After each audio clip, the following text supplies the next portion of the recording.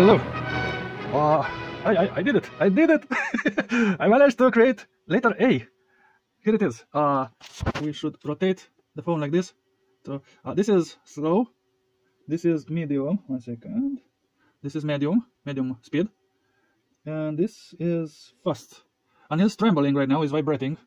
And also that LED is signaling that it is indeed vibrating. This one as well. This red one, but it's not showing. Very good. And this is ultra fast and ultra steady. Ultra fast and ultra steady. And this is giga fast and giga steady. But it's really no different from this last two. So yeah, here it is, letter A.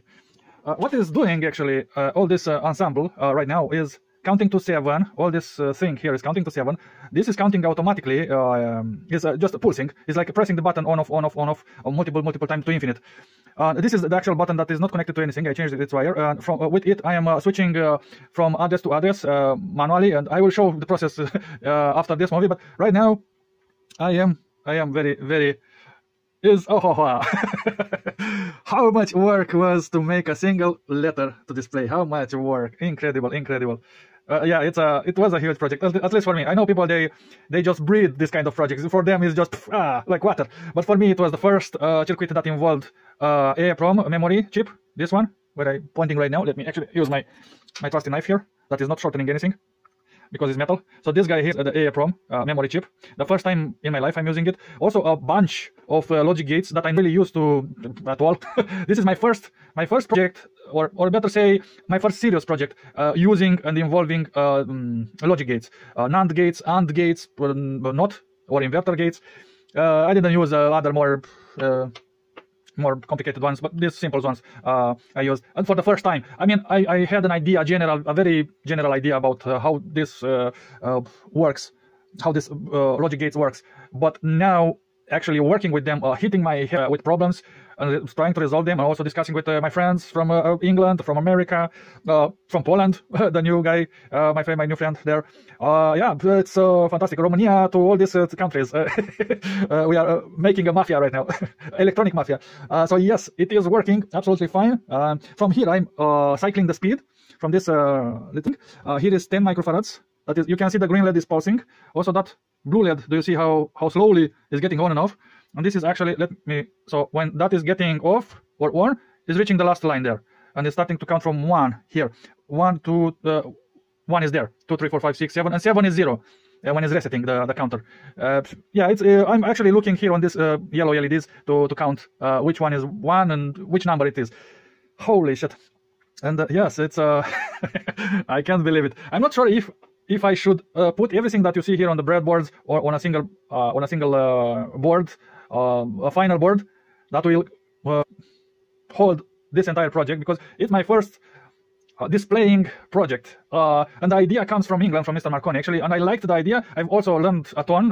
Learned and get experience. That's what I was after when I put my eyes on this project.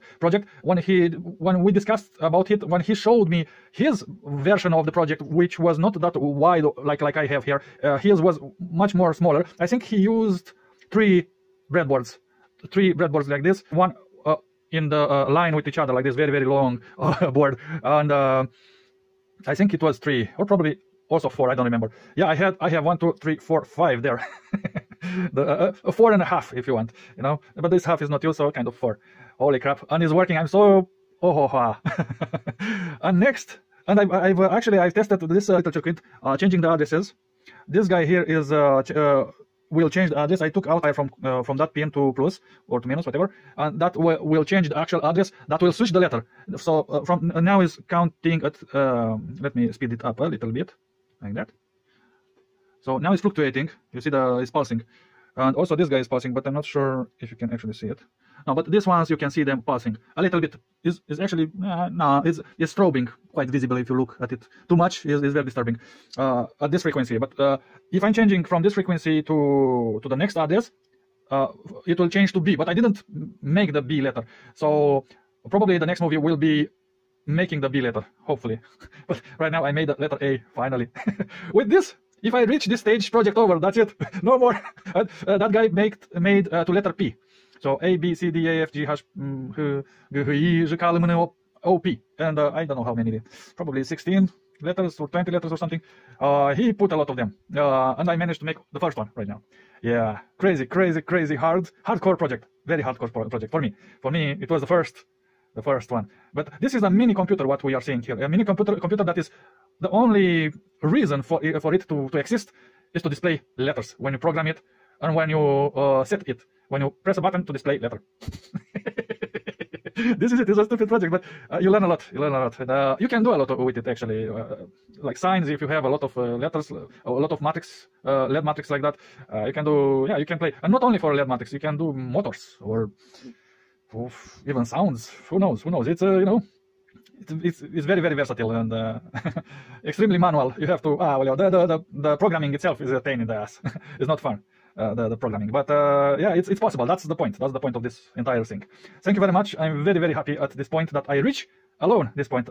My friend only told me about the project, but he didn't intervene. He didn't tell me link that wire to there. No, I had to think everything, and it was hardcore, I tell you. All right, thank you very much, and see you later, alligator. Bye for now.